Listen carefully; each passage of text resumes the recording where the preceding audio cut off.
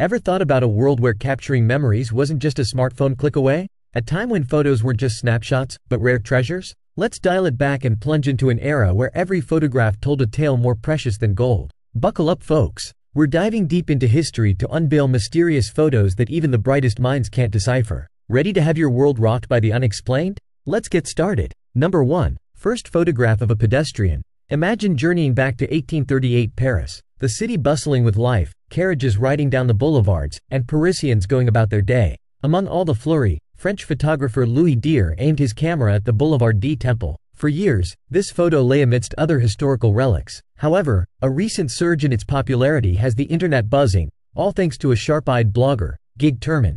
Gig's eagle eyes spotted what seemed to be two shadowy figures in the photo's lower left corner, almost blending with the surroundings. Now, this curious discovery piqued the interest of researchers at the University of Rochester. Delving deeper and using advanced enlargements of the original daguerreotype, they made a stunning confirmation. Those weren't just smudges or anomalies, but actual people. So, who were these mysterious figures from the past? As it happens, Louis Daguerre had unwittingly immortalized a moment between a pedestrian and a shoeshiner. But here's where it gets intriguing. The boulevard, known for its hustle and bustle, seemed eerily deserted in the photograph except for these two figures. Why? Gig Turman, the same blogger who discovered the figures, provided an explanation rooted in photographic techniques of the era. The photography back then required a significantly prolonged exposure time. While the rest of the Parisians zipped by in their daily frenzy, these two individuals remained stationary long enough, making them the unintended stars of the shot. The fleeting nature of the others rendered them invisible, giving us a snapshot not just of two people, but also a glimpse into the technological limitations of yesteryears. How fascinating is that? Can you imagine what else might be lurking unnoticed in other historic photos? Number 2. Halloween in 1930s. Imagine, for a moment, a time when the night of All Saints' Eve wasn't about dressing up as your favorite superhero or the latest pop culture icon. Instead, it was a solemn and sometimes eerie commemoration of the departed souls. Originating in the 16th century, this tradition had people truly believing that the spirits of the departed could wander the earth for just that one night. To blend in or possibly appease these spirits, individuals donned ghastly masks and went from door to door, hoping for some sweet treats. But as the sands of time shifted, so did the essence of these costumes. The chilling disguises of yore gave way to more contemporary, and often less scary, pop culture representations. However, if you ever had a chance to leaf through an old photo album, you'd witness the stark transformation. A specific photograph from the 1930s, for instance, showcases revelers with oversized masks, depicting wicked beings, menacing animals, and even a sinister version of Mickey Mouse. The grayscale of the image, rather than muting its intensity, amplifies the haunting aura. Could you imagine crossing paths with someone wearing such a mask on a dimly lit street? The sheer thought sends shivers down the spine, doesn't it? And while today's Halloween costumes might be more about fun than fright, one can't help but appreciate the genuine eeriness of the past. Makes you wonder, would you dare to revive such a tradition? Number 3. Long-haired women. Have you ever come across an old photograph that gave you the chills? Picture this, an early 20th century snapshot capturing two women. Their intense, almost piercing gazes, combined with incredibly long, free-flowing hair and ethereal dresses, exude an uncanny vibe. Can't help but draw parallels with the spine-tingling Japanese horror film, The Ring, right? The antagonist, Sadako Yamamura, with her long tresses and loose attire, shares an eerie resemblance to these women. But why this deep fascination and reverence for long hair? Nowadays, encountering such cascades of hair is a rarity. But back then, the narrative was different. Throughout history, luxuriant hair symbolized allure and femininity. But it wasn't just about beauty. Many believed that hair was a reservoir of strength and vital energy. Think Samson from biblical lore, whose power was bound to his locks. Hair also bore significant cultural weight. For instance, married women styled their hair meticulously before stepping out, signaling their marital status, while free-spirited young girls were often seen with unbound hair, symbolizing innocence. The striking women in this old photograph clearly had glorious, well-maintained tresses, a testament to the pride they took in their crowning glory. Had their expressions been a tad bit cheerful or perhaps even just neutral, the image might have taken on a different aura.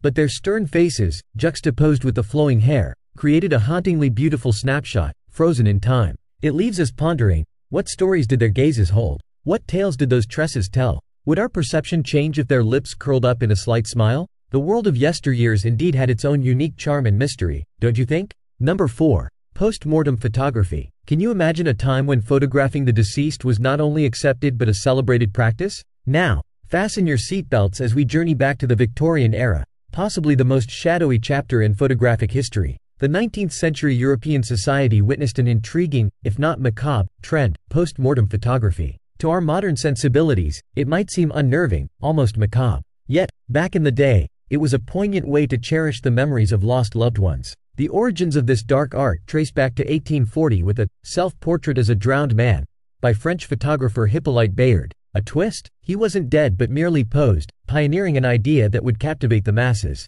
As the century rolled on, post-mortem snaps gained momentum. Each photograph was rich in detail, emotion, and tradition. Adults, dressed in their best, were often captured seated, their surroundings adorned with flowers, and even a touch of blush graced their pallid cheeks, lending them an eerie semblance of life. The heartstrings tug even more when it comes to the departed children. Positioned similarly to adults or surrounded by toys, these young souls often had family members alongside them, immortalizing a moment of love and loss. Innovation didn't bypass even this niche. Special apparatuses were crafted allowing the lifeless subjects to stand, and to an unsuspecting eye, these subjects might appear very much alive. It's worth noting that in a time where photography was an expensive endeavor, these final portraits became a treasured keepsake. They symbolized both an end and an everlasting memory, a final farewell that could be revisited. So, as peculiar as it might sound to us today, post-mortem photography was, for the Victorians, a poignant blend of grief, art, and remembrance. How do you think future generations will perceive our current traditions?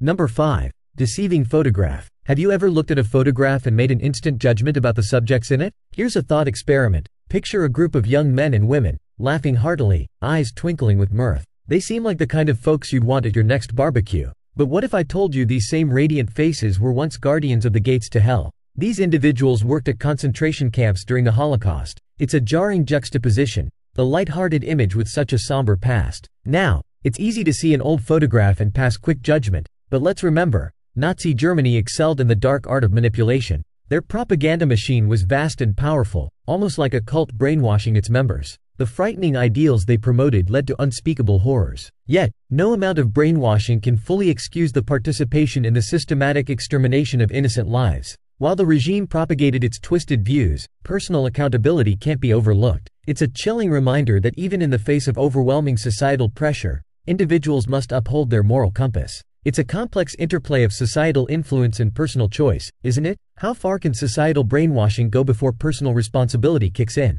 Now it's time for today's subscriber pick. Imagine navigating through a mist-laden forest, where towering entities known as the Guardians of Time stand sentinel, their woven forms echoing tales as old as time. Here's Alara, a brave soul venturing into their territory, seeking enlightenment. As she steps forward, the ground beneath her feet seems to communicate through arcane symbols. These guardians? They're not mere statues. They challenge Alara with enigmatic riddles. Riddles that the very trees might have whispered in hushed tones over eons. And Alara? She's no ordinary traveler. With each riddle she unravels, a guardian fades into oblivion, bequeathing a segment of an age-old map. It's as if the forest is entrusting her with its deepest secrets, piece by piece. However, nature has its quirks. Just when Alara believed she was on the brink of unlocking the age-old enigma, the map plays its final trick. It disintegrates, leaving behind mere imprints on the ground. It's a gentle nudge from the universe, a reminder that some enigmas are more tantalizing when left unsolved. Now, wouldn't you wonder what other secrets this forest holds? Number 6. Hidden Mother. Imagine this.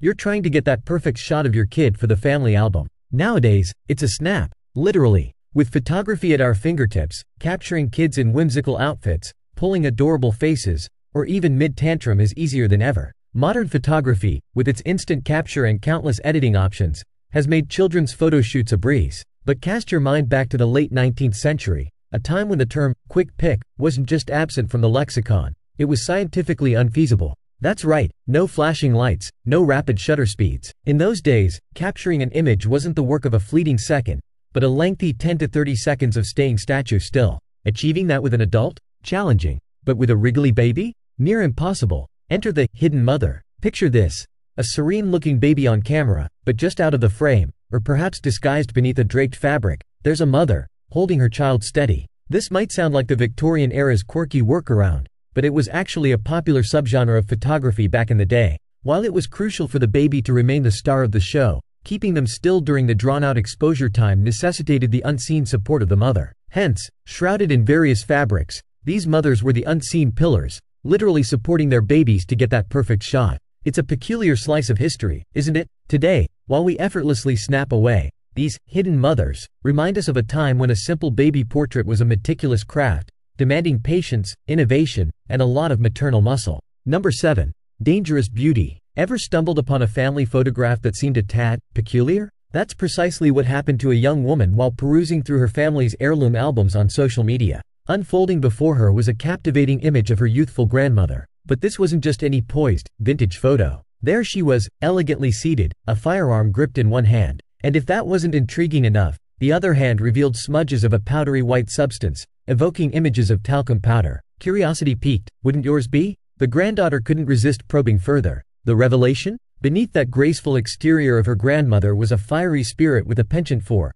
wrestling. Yes, you heard that right. Behind that delicate visage was a woman who could take on opponents in the ring, grappling and pinning them down with finesse. Who would have guessed that this dainty dame had a secret life where she went toe-to-toe in a sport of sheer strength and skill? It's a delightful reminder that appearances can be deceiving, and sometimes, family albums hold more than just memories. They unravel secrets. Wondering what other family tales lie hidden? Number 8. Felling of a sequoia. Imagine, for a moment, stumbling across a collection of vintage photographs where, instead of the burly, rugged lumberjacks you'd expect, you see what seem to be dwarfs. But take a closer look. Those aren't dwarves, they're ordinary folks. The real giants in these photographs? The mammoth sequoia trees towered behind them. These titanic timbers were so immense that they made everything around them seem miniature in comparison. Flashback to the mid-19th century. As explorers ventured through California, not solely lured by the promise of gold anymore, many transitioned from gold digging to another lucrative profession, lumberjacking. Back in the 1850s, California was blanketed by over 8,000 square kilometers of lush sequoia forest.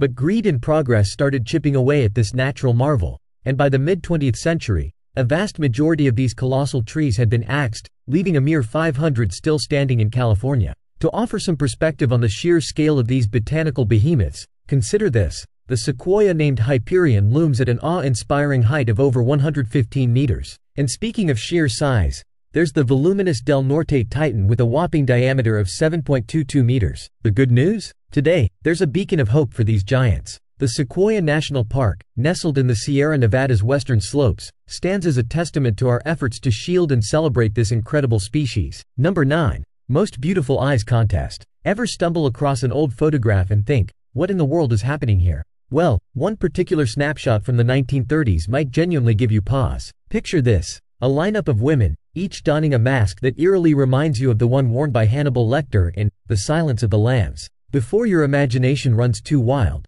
let me shed some light on this peculiar scene. This wasn't some avant-garde masquerade ball or a horror-themed gathering. No, these ladies were competing in, wait for it, the Most Beautiful Eyes contest, held in sunny California in 1930. The objective? Simple, yet odd. Find the woman with the most captivating eyes. And to ensure impartiality, their faces, save for their eyes, were concealed with these, well, let's call them unique masks. But why such a bizarre design choice? Why not something less terrifying? One can only guess, but it's both comical and slightly unsettling to think of these participants vying for a beauty accolade while looking like they're auditioning for a thriller. Fast forward a few years, and thankfully, someone had the sense to switch out the creepy masks for scarves, which were draped just below the eyes. The quest for the most alluring eyes continued, but with a touch less horror. Number 10. Photograph with Albert Einstein. Imagine stumbling upon a vintage photograph, dusty with age, featuring none other than the iconic wild-haired genius, Albert Einstein. That's precisely what happened to a young woman who shared a captivating image on Reddit.